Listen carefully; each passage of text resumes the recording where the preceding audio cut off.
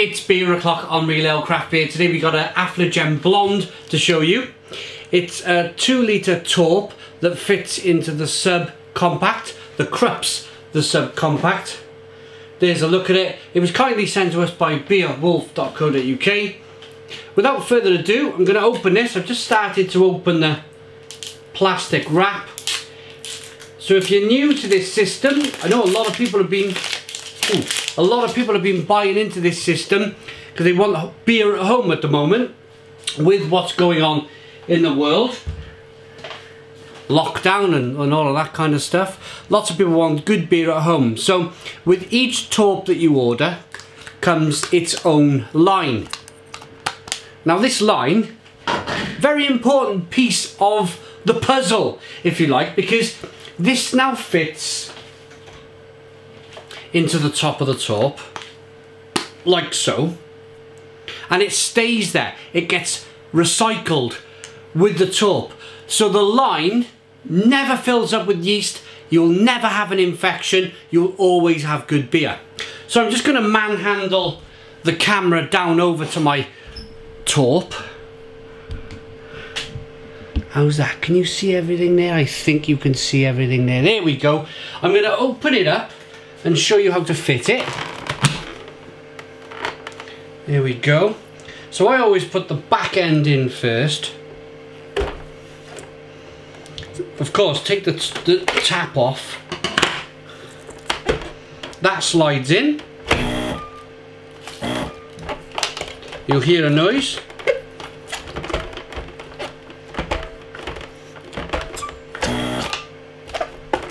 I think that's fitted properly. Fit your line clicks into place. Door first of all, tap goes in. Door closes.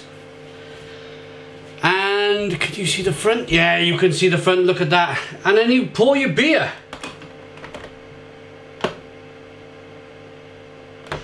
Yeah, I've had this problem before. There we go, I hadn't fitted the tap properly.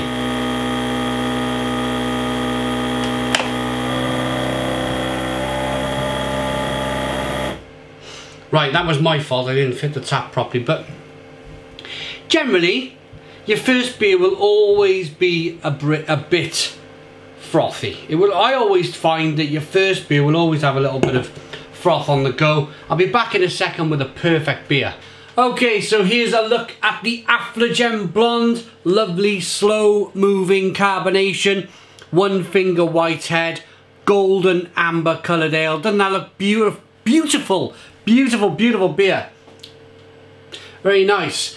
It's got that, of course, it's come from the Krups, the subcompact, so it's got that condensation on the glass that you would get from the pub.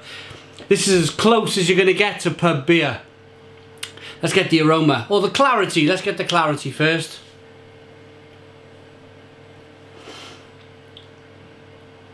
Clear beer. Slow. You've got slow moving carbonation, and all of a sudden there's a couple of, you can see that. A couple of large bubbles making their way to the top of the glass. But yeah, a golden amber, clear looking beer. Aroma. Hoppy, spicy, peppery.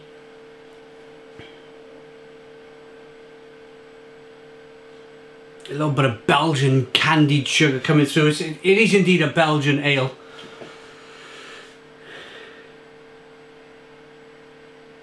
Affligem. Now I usually pick up the... yeah, I think I've seen some Affligem in Marks and Spencer's over the years in bottle.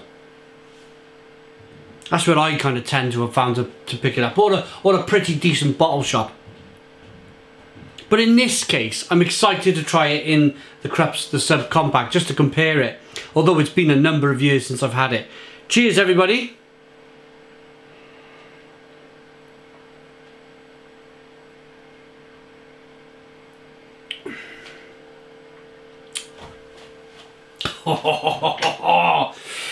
That's fabulous. Boom! Stone the Crows. Stone the Crows, what a lovely, lovely beer. Oh, he's got me licking my lips. Very rare do I do that. Only after normally a sausage and batter and chips do I, or a battered sausage and chips do I lick my lips. Mmm.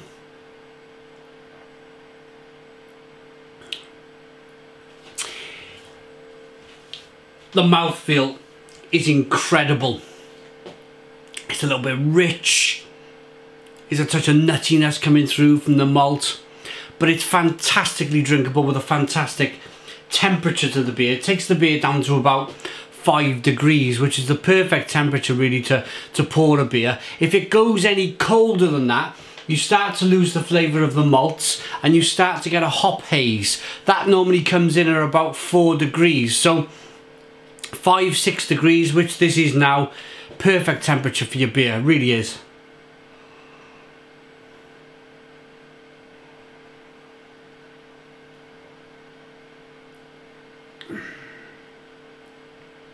A little touch of carbonation that pushes the beer around the inside of the mouth. To go with that slight rich sweetness from the malts, the lovely biscuity malts in there, you also get this lovely kind of bitter finish. It's a really well balanced beer.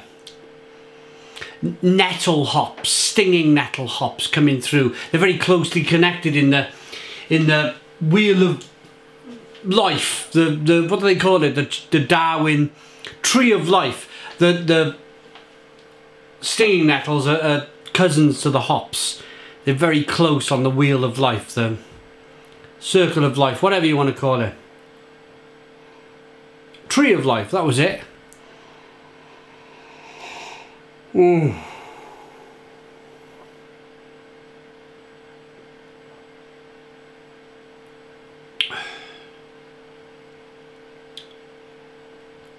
Look at the lacing. Fantastic, fantastic lacing. Look as I rock that beer back and forth. See the carbonation chasing the head of the glass. And I'm going to be honest here. I've never had draft or keg or cask Affligem Blond. In fact, I've not had many Belgian, what I would call craft Belgian beer, artisan Belgian ale on tap. It's very rare you get it on tap. You certainly would find it. I mean, I live in a regular town in the UK. There are craft beer bars springing up and down the country, quite rapidly actually. But they're generally kind of stouts and IPAs and lagers and pale ales. It's quite rare to see a craft bar serving typical, fantastic Belgian blonde ale. So, just to put that into perspective, just to have that in the home is unbelievable. Because I do read the comments. I read the comments of the Brewdog Torp we did. The other Torp was the 4 Pure Hemisphere Session IPA. People saying, well, I can't understand it. It's cheaper to buy it in the shop.